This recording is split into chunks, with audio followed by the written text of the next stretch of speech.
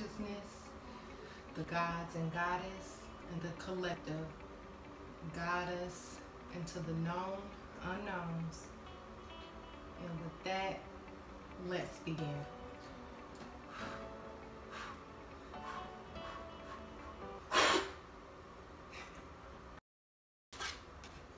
Hello, it's Divine Honesty, and I'm back with another reading. Today we're going to be reading for Sagittarius. Okay, I'm a Sagittarius, so this better go well. But no, energy, collective, give me what's real, okay? We want to know what's real. It doesn't matter how painful it is, because the only way you can get over something, the only way you can gain from a situation is to know what's real. Okay, so today, Sagittarius, we're going to be focusing the energy on our ex. Okay, now with me, I'm in a predicament with my ex right now, and I don't know where to go or how to go about a certain situation. Okay, and so this is going to be, exciting for me. Hopefully everyone else can relate, or most of my Saggies can relate. If not, you can wait till next week or in a couple of days to view another perspective. Not all readings is going to resonate with everyone. And if you want a general reading, or if you want a private reading, then you can look below in the description for my contact information. Okay? And I'm the type, and I know some people may think this is counterproductive, but I will work some out with you. I'm not doing it for the money. I'm mostly doing it for the chance to allow someone to experience what I've experienced. And that's a sense of relief, a sense of therapy, a sense of clarity. And I don't really think there's a monetary gain on that at this moment. So with that being, especially with COVID and everything that's going on in the world right now, so whatever you can, I'm mostly doing donations for readings instead of a set price, okay? But if this doesn't resonate with you off the bat, wait, it might start resonating there in the middle, or the end. Also, I will have 2 other videos at the end of my video for you to either get another perspective or get a different explanation of your ex's energy at this time. And exes can change. Their energy can change. This is not set in stone. So just be aware. And like I said, my main intentions going into my reading is clarity, peace, and understanding. I think with those 3 words, you're able to gain from an experience. And that's the overall goal of my readings, okay? So with that being said, let's get started. The energy surrounding Sagittarius X. What is the energy surrounding Sagittarius X? Wow. So we have happiness. We have the 10 of Cups. That is full achievement. That is full happiness. That is reaching your satisfaction. That is family, love, a lifetime, a partnership, a soulmate. This card is one of the most beautiful cards in the tarot deck. And I gotta tell you, Sagittarius, about damn time, okay? So whatever X it can be pertaining to, or whatever X that's in your vibratorial space at this time, this is their current energy, okay? And this is their current energy when it comes to you. So even if they're not, living in heaven right now, and they could be going through hell, but this is how they see your ass, Sagittarius, and about time, okay? About time, which I kind of feel that way. And like I said, I'm going through something with my ex. He claims this is the type of energy he has towards me, okay? Let's see. Like I said, people can change. The energy surrounding Sagittarius X is the sun. So some of you could be dealing with the Leo. Oh my God, these first 2 cards just have my heart just beating, because it's like, wow, I mean, I don't know if to trust this person or not. And I mean, and some of you definitely are in the same situation as I. Do you trust this ex? And not only that, this is how they see you. Some of you have children with this ex, can be a female or a male. Some of you can have children with them or are pregnant by them, or they're pregnant by you. And they're your ex. Hopefully not. Hell. I mean, this is a beautiful card. The Sun card. The motherfucking sun right beside the Ten of Cups. I'm on the verge of asking what the fuck we want from this. Some of y'all will know what I meant. Some of y'all won't. But what more can we ask for? What more can we ask for? Let's get the third and final card of our exes. Y'all, the Lovers. I mean, if I don't know. This is crazy. We got the fucking Lovers. Okay, we have the three, like,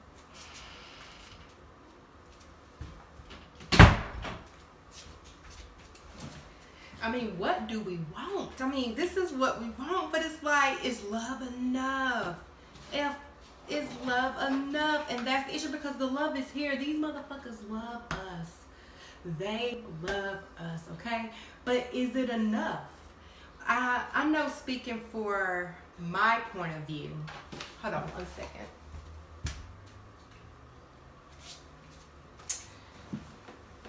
I know, speaking for my point of view, love is not enough, because if you push my button so far, if you disappoint me so many times, or too many damn times, and sometimes one time is too many, I'm liable to cut you off, and you can be totally in love with me. So the answer to that is no. Love is not enough, because some people don't know how to love, or some people don't know how to love you. Your love is unique. Your love is not for everyone. Everyone is not going to be able to love you like you love you, or love you like you need them to, even though they love your ass. But they love your ass. If you questioning, and this is not for every ex, okay? There's that one particular ex that you know love your ass, okay? And this is who we're going to be talking about today. Let's get a clarity. Let me clarify this Ten of Cups for us. Let me clarify the Ten of Cups. Okay, this one will come out. So we have the Queen of Pentacles. So some of you could be dealing with a Taurus, Virgo, Capricorn, not all of us. But this person feels that we're stable. They feel stable around us, Sagittarius. Our ex feel very stable. They feel like we are, and we represent the Queen of Pentacles to them. Someone who is very solid, someone who is hardworking, and someone who wants a family, someone who loves family, and they can see that with the Queen of Pentacles representing the Ten of Cups, okay? So our exes see our ass, and that's how they view us. Why is the Sun here? Why is the Sun here? Okay, so this card jumped out all raggedy and shit. But it jumped out, and we have, I don't do reverses, we have the Chariot. So some of y'all could be dealing with a Cancer. Whoo! Sagittarius and Cancer. I know you hate Sagittarius. If your ex is a Cancer, they hate your ass. But they love your ass, but they hate your ass, because we can have no filter, and Cancers can be very emotional, okay? But they want to move on with you. They want to have a life. Well, the Chariot represents movement. It represents progression. It represents the next chapter, the next stage in life, going forward. And they see that with you, especially if you have a family with them. Maybe some of y'all are blended families, or you have children with them. They want to move on. They want to grow up. You guys to grow up with your kids in the same household. They want to raise their children with you, okay? Now let's represent the Lovers card. Why is the Lovers here? And we have the Star. The Star has been popping up in everybody's video. I guess it's a lot of hope and positive energy coming from our energy source. And when I say our energy source, everybody that's tuning in right now, we're all a part of the same energy source. You know why? Because we're connected some way. Even if it's in technology, we're connected. You see me, I see you. Well, I know you're there. And what the Star represents when it comes to the Lovers, they hope you guys, this is what this card clarified, okay? This card clarified the lovers. And they want to be in a relationship with your ass. And they hope things will change. Things will move forward. And they will be with your ass, okay? So this person wants to be with you, but is love enough, okay? Let's get the overall advice. Now, this is going to tell us. This is going to straight up tell us, Sag, is this person worth it? What's the overall advice for our ex? What is the overall advice? Oh my goodness. Move on. Now this can be translated in so many different ways, because for some of you, you need to move the fuck on from this ex, and you know in your heart. And for some of you, move on with them. Kids and all, move on with them to a new chapter. Get over certain situations. Get over betrayal. If you know this person loves you and you love them, and you know that you love them as far as you don't want to be with nobody else but them, then move on. Take the initiative to get over the situation. I don't even know if I'm going to listen to my own damn self. Let's verify this Six of Cups. Or Six of Swords. I'm sorry, Six of Swords. And we have the Page of Swords. So some of us are stalking, okay? Or if we're not stalking, we're looking at Facebook, we're looking at their social media, asking people about us. We need to stop doing that. It's saying stop doing that. Let the situation go. Let it die. You're putting too much of your energy towards that. Okay? And even if it's not them specifically, your ex specifically, anything that's attached to them, let that shit go. Okay? Let it go. That's what the advice is. Let's get an oracle card for you, Sag.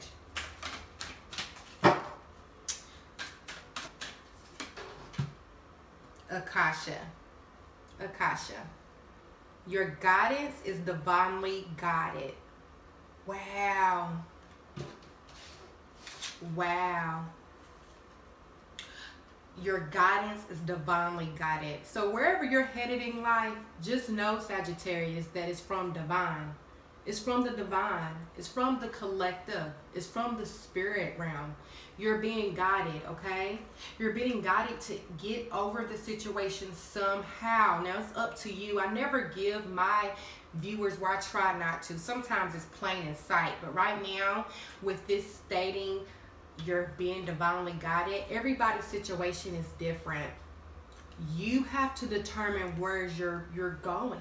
And you know, whatever deep in your heart, whatever's deep in your soul and your being, even though you know it might not feel good at the time, or you don't want to let your guard down, you're being guided divinely. And go on that path. Relax. Take a deep breath.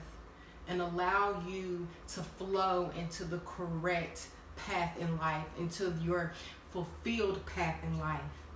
Now, this has been another Divine Honesty. If this reading resonates, great. Please like, share, and subscribe. Thank you.